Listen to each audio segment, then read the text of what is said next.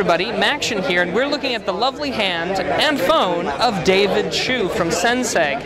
Now, haptic feedback is something you've heard about, but up until now, it's mostly just been vibrating your entire device when you touch it.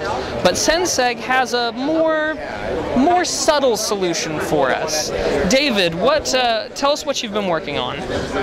Okay, so Senseg has been working on a new haptics technology, which is based on electrostatic force. This is a Senseg demo, and what you'll be able to see is that as I roll along the ball along the track, on the left-hand side of the circle is very smooth.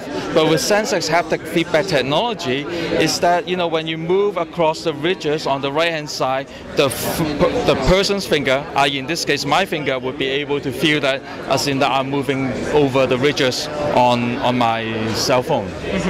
And even as I go around the circle, once it gets here, the electrostatic force is causing my finger to hesitate slightly, creating the feedback of the ridges themselves as I drag it along.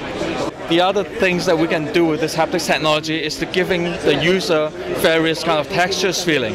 In this case, we have a very rough surfaces, for example, like a sandpaper. As you move along the line, you would feel kind of a roughness surface on it. The other applications, that let's say, for example, the screen size of the smartphone today are getting bigger and bigger, and there might be some instances that you may want to segregate, portions of the screen.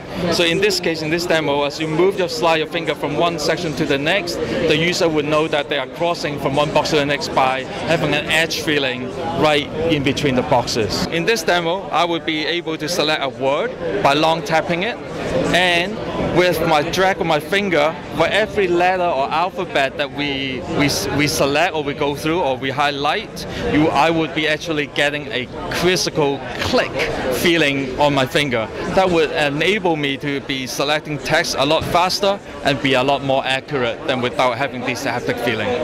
How is it actually making the electrostatic force? Correct. So our chipset inside the cell phone would drive the electrostatic on the conductive coating on the surface of the smartphones. And now by holding the phone, you are actually completing a circuit between the finger, as well as the cell phone, that will enable the electrostatic charge to have the maximized impact to the person's sensation.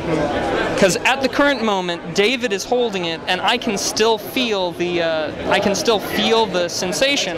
But if I put it in my hand and move my own finger, the sensation becomes more pronounced. In fact, this technology, we're throwing it out to the community, to the software community, and I would love to hear any ideas of what you guys might think that this might be useful for developing apps. If you guys have any decent ideas, please do get in touch with us. We would love to be working together with you guys to get interesting applications or demos or games out to the market, so that we get the people to be interested in this technology. Well, thank you so much for meeting with us. It looks fantastic, and well, it feels fantastic.